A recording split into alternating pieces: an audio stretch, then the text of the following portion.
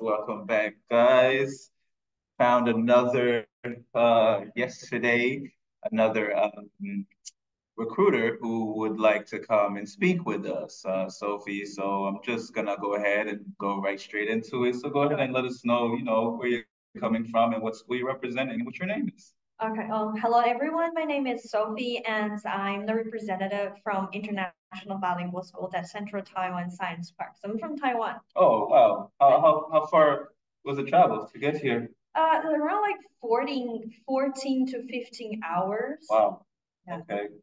What type of weather is over there at the moment, Actually, like the temperature, of course, in New York is colder in terms of the temperature. Oh, yeah, of course. Yeah, but the feelings are like the same. Oh, wow. Not that cold as we expected. Oh, okay. Tell us a little bit more about your school. Like, one thing I've been asking, you said feeling. That's something I've been asking everyone today in regards to their school. It's like, what feeling does people get as soon as they get into your school? I would say the first feeling that the feedbacks that I receive most from my parents and those students that the school seems to be classic and very beautiful one. Yeah, because it's very new and it's very warm color. Okay. Yes. Oh, I can see that. What would make it? Yeah. So, the infrastructure as well. Like, what else? What's in place inside of the school that makes it outside the colors that makes it warm? Is it also the teachers and how you guys operate? Then I would like introduce my school for a little bit. So because we are one of the very few international public schools in Taiwan, and we mainly serve for the employees in Science Park. Okay. Yeah. So we're kind of like the little oasis in the science park. Yeah. So with all like the build technology buildings and the factories and like all of a sudden there's a little school. Oh wow, okay. Yeah, so the main colors of our schools is like brown and also orange and a little bit yellow. Yeah, but the representative colors of IBSC is actually red. Yes, and unicorn is our representation. Okay. Yes. Oh wow. Yeah. Okay. Yeah. Speaking of unicorn, like tell us about the diversity of the school. Either the teachers, the students, or the parents. Yes. So this is also an interesting one. Is that we IBC is a relatively small department in the school called National Experimental High School. So IBC as like little departments, we only have 123 students from grade 1 to 12. Yeah, because the criteria to enroll into our school is a little bit different from most of other schools. So we serve only employees' children, and also but only 123, but we have 17 different nationalities. Yeah, so it's like a little United Nations. Yeah. Oh, nice. You said employees' children. What type of employees' children are we talking about? Science Park's employee. Oh, so what is Science Park then? Maybe that's what I should. What is Science Park? Oh, Science Park is like Taiwan's probably some of you know like TSMC. Yes, and or it's very related like high technology corporations and also very big companies. And usually these employees are either the local Taiwanese or foreign employees. They came to Taiwan and work for like 2 to 3 years, and then they will fly back to their original country. So and because so we need to offer like education program for children to continue their studies. Right, right. Yes. Okay, interesting. And so how do you incorporate those parents in the community?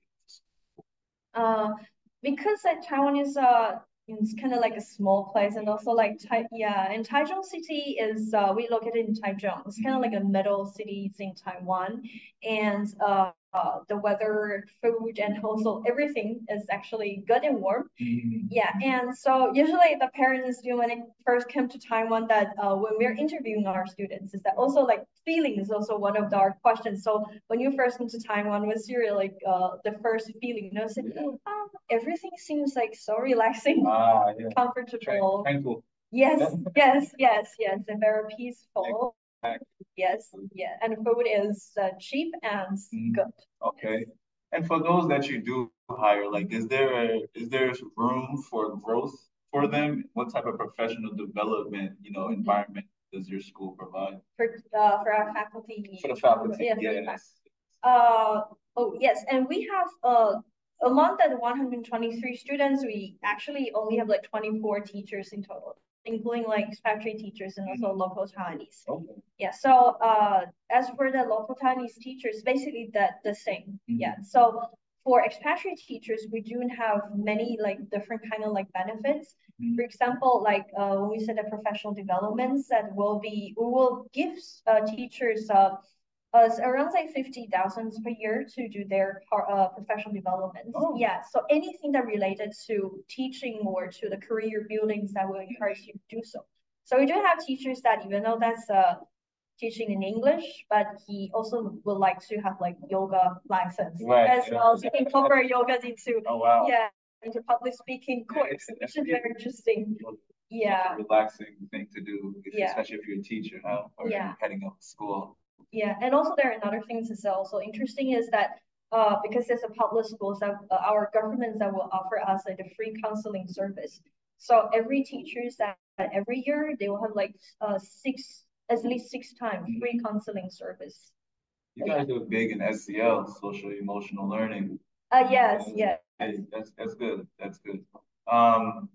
So my next question, I guess getting away from the feelings and all, looks like it's a very relaxed school. I just wanted to ask, like, how well, you guys are technology school. Yes. So to begin with, so this next question is probably, I guess I want to hear the most interesting thing that's been going on with AI so far at the school. Because other people have been asking, are you doing it? I don't need to ask, are you doing it? I would like to know what exactly the most interesting thing you've seen so far.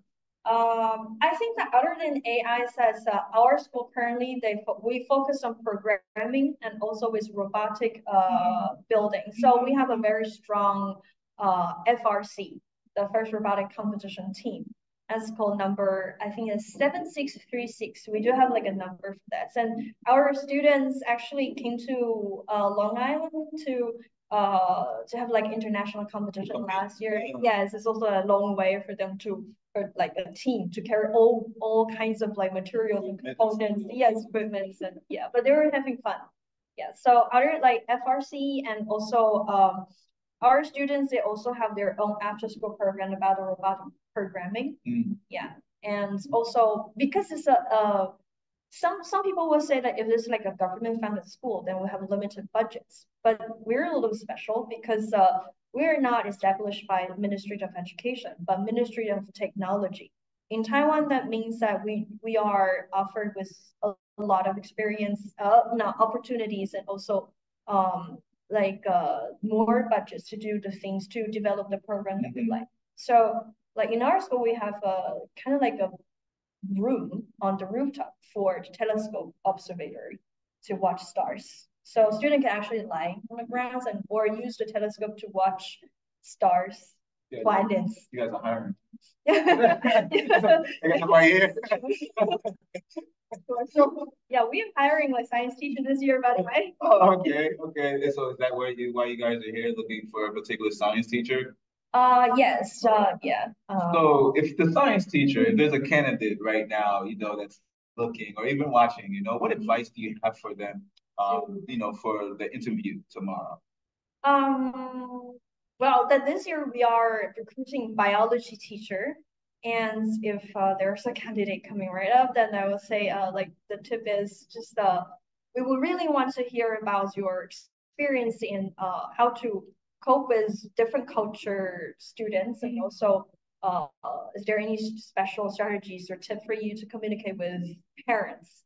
Yes, I guess that's what we want to know. Well, that's big. That's big. So that's good. Yeah. Let's see. And what is exactly the website that listeners can find you if they wanted to know more information about tuition or the mission of the school? Our school is IBSC and it's like .tw. Then it will be our website. Very short. IBSC.tw, and you can see us. Okay. Is there anything else that you'd like to share with the listeners before we kind of end our interview here? There's the last thing is that as we mentioned about the unicorn, Mhm. yeah, I realized Get back to this unicorn. yeah, not many schools that use unicorn Exactly. yeah. So what I want to add up is because IBS is a very new program. It's only our 5th year. Yes, of establishment. So during our first year, our students did a little arts activity. They drew and chose unicorn to represent them by themselves. So it's not the school chose for students, but student led this. Yeah. Do you guys do that a lot? A lot of student-led programs and activities. Can you say another one? Let me see. That's another one is that during the pandemic, we also had like a distance learning, but something interesting about our student is they love to come to school. Yeah, they love to come to school even during like the closure. So, and because during our government policy is that unless you have like a legitimate purpose, otherwise student can come to school. So in order to find out their legitimate purpose, they offers to have a school video, to make a school video for IBSC, and also they came up with one ideas to actually communicate with teachers more and come to school is that they created because every day that our governments will have like the footprints with if you have like confirmed case and the government will publish like the footprints on the website, but it's all in Chinese.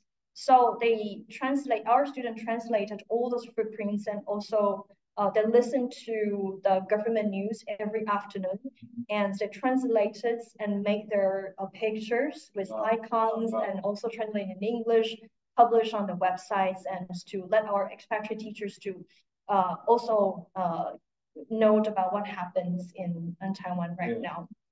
Most of the students are bilingual. No, they're actually come from like different countries. Some of them are, of course, some of them are Chinese, but we also have like Koreans, Japanese, and students from like Philippines and So now there's some of our students they have language difficulties in English. Yeah, but they also don't know how to speak Mandarin. So yeah.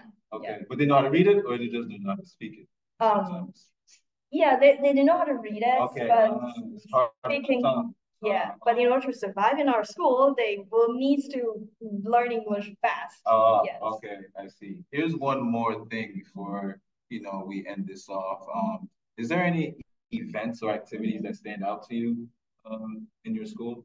I think like other than the regular events such as like prom, like festival celebrations, our because we have our own student council, so it's like every year our student council will come up with some new ideas. Like sometimes bake sales, sometimes flea markets, sometimes like a lot of kind of events. So I think the most special one is they would like to design their own graduation ceremony this year. Oh wow! Nice. Yes, then we're gonna see how it goes because the graduation is not only for grade 12. They're going to convene with a grade 6, grade 9, grade 12 like together ceremony. So we have elementary, middles, and high schools. Wow. Okay. Have it together. Oh. Yeah. You have space for that. Yes, I think we have a space for 6, 9, 12 graduates to sit all together. Okay, yeah. Okay, all right. Well, thank you so much for sitting here today. Listeners, thank you for listening in.